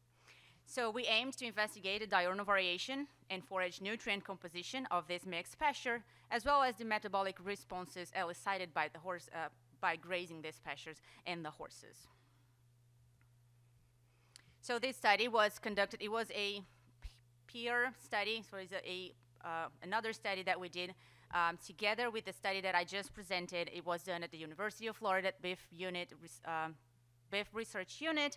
Treatments included Argentine Bahia grass monoculture fertilized with 120 kilograms of nitrogen per hectare, in which we're going to call here BGN. Bahia grass monoculture with no nitrogen at all, in which we're going to call here BG no nitrogen. And Bahia grass intercropped with rhizoma peanut and 30 kilograms of nitrogen per hectare, in which we're going to call here RPBG. We conducted this study for 2 years, in 2019 and 2020, and we replicated twice each treatment. So we had two pasture per treatment, and 2 horses grazing this pasture. So 1 mare and 1 gelding. So for this study, we collected forage, fecal, and blood samples every 28 days and 4 times within a day. So every 6 hours within the collecting day. So at 6, 12, 18, and 0 hours. So every 6 hours. Forage samples, they were collected by hand plucking them, and then we sent to a commercial laboratory for analysis. We collected blood sample by venipuncture of the jugular vein, and we quantified that blood for glucose, insulin, and plasma urea nitrogen. And we collected feces by separating, so we did not collect directly from the rectum, but we did make the horses to defecate at the time of the collection by separating them from their bodies. In that case, the horse would get a little stressed and they would poop immediately. So even by pretending we were going to remove their bodies from the pasture, they would go ahead and say, no, okay, here's your sample. That's it. So we then analyzed that sample for pH and lactate. So moving on into the results and discussion. So there was no interaction of time of the day and treatment. So all of the data I'm going to present here is going to be discussed based on time of the day and then treatment. So starting with forage nutrient composition first. So we could see that some nutrient composition components here were affected by time of the day. So we could see, for instance, that digestible energy was higher at time 18 and lower during the morning, so at 6 and 12. Crude protein decreased from 6 a.m., so time 6. So it decreased from time 6 to 12, 18, and 0 hours, so it was lower in the afternoon and evening. The fiber components, they decreased from noon to the afternoon. And there was no difference for starch, but non-structural carbohydrates, we could see that there was indeed an increase from the morning collection, 6 a.m. until 6 p.m., so 16 hours. So as I mentioned before, people tend to have horses grazing in the morning because of this response of pastures having more non-structural carbohydrates in the afternoon and in the evening. However, we could see that there is a reduced nutritive value of these pastures, as you can see here, for instance, with reduced, where's my pointer here? With reduced digestible energy and increased fiber components. So there is indeed a reduction in pasture nutritive value in the morning and an increase in pasture nutritive value in the afternoon. So even though we could see, for instance, here that there is an increase in this non-structural carbohydrates concentration, even during the peak, it is still below the maximum recommended for metabolically challenged horses, which is from 10 to 12% of non-structural carbohydrates. So that means that warm season grass legume mixed pastures may be a safe alternative for grazing throughout the day for those metabolically challenged horses. So moving on, still on nutrient composition, but moving on treatment effect, then we could see that intercropping rhizoma peanut into Bahia grass resulted in improved nutritive composition, improved profile of this nutrient composition. As you can see here, with increased digestible energy, increased protein, increased non-structural carbohydrates, still below the maximum recommended of 10 to 12, and decrease in fiber components, NDF and ADF. So moving on into fecal and blood metabolites. So as for time of the day, only fecal lactate and insulin were affected by time of the day. So as you can see here, fecal lactate increased from 6 a.m., so 6 in the morning, to noon, to 12, to hour 12, but still below the concerning values for horses. And as for insulin, this peaked at hour 18, which is 8.1, which again, it's still below the maximum, the concern for metabolic issues. So as you can see here at the bottom, I'm just going to talk this before. So ideally for healthy horses, we want insulin and this insulin values to be below 62 micro international units per ml. So one thing that I want to point out here is that this peak in insulin at hour 16, sorry, at hour 18, followed the peak in non-structural carbohydrates in the pastures. So we can tell by this that indeed these increase in the non-structural carbohydrate pastures did elicit insulinemic responses, in horses. But again, still within the range recommended, ideal for healthy horses. Moving on the treatment effect on those metabolic responses, we could see that fecal pH, lactate, and insulin were affected by treatment. And you can see here for fecal pH that the non-fertilized Bahia grass pasture resulted in lower pH values in the feces compared to the fertilized Bahia grass. Following into lactate, we could see that intercropping rhizoma peanut into Bahia grass, as well as not fertilizing it at all, resulted in increased lactate concentration in the feces. So compared to the fertilized Bahia grass. These values still are, again, within the values that we should not concern for horses, because again, it's a all forage diet, so it's usually okay, depending on how these pastures are being managed. For insulin, we could see that both fertilizing Bahia grass, and intercropping it with rhizoma peanut resulted in an increase in insulinemic response compared to not fertilizing it at all. However, as I mentioned before, it is still below the concerning values of 68 micro international units per ml. So with these metabolic responses, we can kind of come to a conclusion that warm season grass legume mixed pastures seem to impose little to no issues with metabolic responses for horses in general. So as conclusion, the results do support our hypothesis that warm season grass legume mixed pastures show a diurnal pattern in forage nutrient composition as all of the other pastures, with increased non-structural carbohydrates later in the afternoon and in the evening.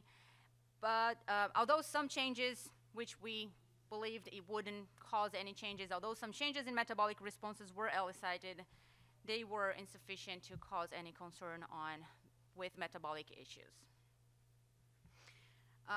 If horses are limited to morning grazing, in this case utilizing mixed pastures, so warm season mixed pastures, it is important to point out that the nutrient composition, profile will be reduced, of course, but then we have to take that into consideration. And again, if it is this pasture, because the values are not concerning in the afternoon, I would recommend full-time turnout for these horses. Well, I did not have time to thank the agency that funded this study and also the other study that I presented before. So I'd like to thank the Florida Department of Agriculture and Consumer Service for funding our study. And with that, I'll take any questions.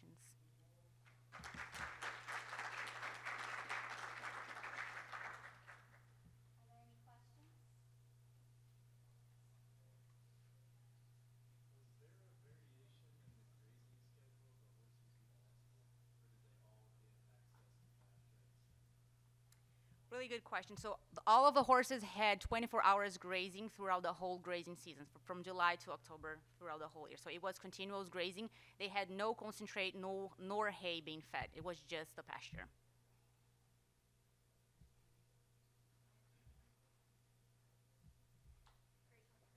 Thank you.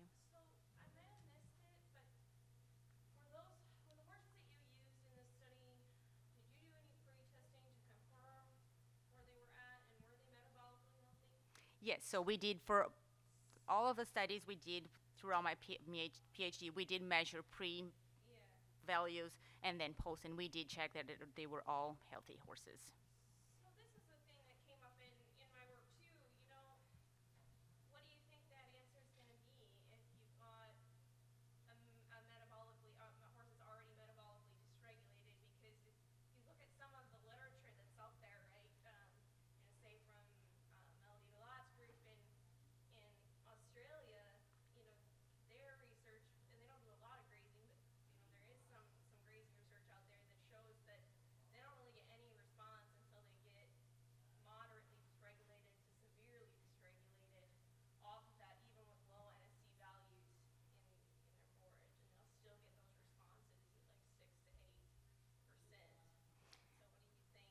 That's a really good question and comment and overall. I did I did think about on how that would be, and I really wanted, like, in the future, if I have any money, of course, that try to use metabolically challenged horses, because I do think they would respond, like, they would have completely different responses. I agree with you. And one thing, like a really interesting thing to mention is that the horses in the non-fertilized Bahia grass, we could see, because we did behavior observations, we could see those horses grabbing the whole plant. They were digging the rhizomes, so they were eating a lot of non-structural carbohydrates. There was a lot of bare spot in that soil because there was not enough forage, probably because they, or I don't know what was missing, because they were looking for those rhizomes. And and I can actually share with you later. It's really cool. Like, the horse was just like digging for rhizomes. So I do think that would be a completely different response, answering your question. Similar work for cool season grasses. We saw in the spring and fall a much wider diurnal variation in non-structural carbohydrates in the summer, which kind of makes sense. But did you see a change over the seasons in the diurnal variation? No, we didn't. We couldn't observe any difference, like, in the responses among treatments over time. We didn't see any difference. They did behave pretty similar, which I did not expect to find that response. How willing do you think horse owners are to incorporate Equine in their pastures? That's a really good question. So I think a very low, very, very, very low number would be willing to do that, just because, again, it is more demanding during the establishment, so it takes a little longer for you to have those pastures being grazed. So I think we would have to work hard on the education program for that introduction, for introducing rhizoma peanut into horse farms.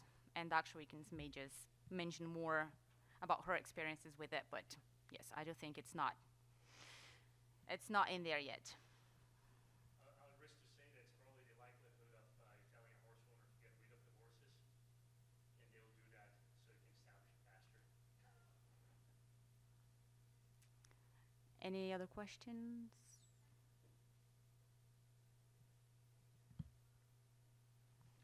Thank you so much.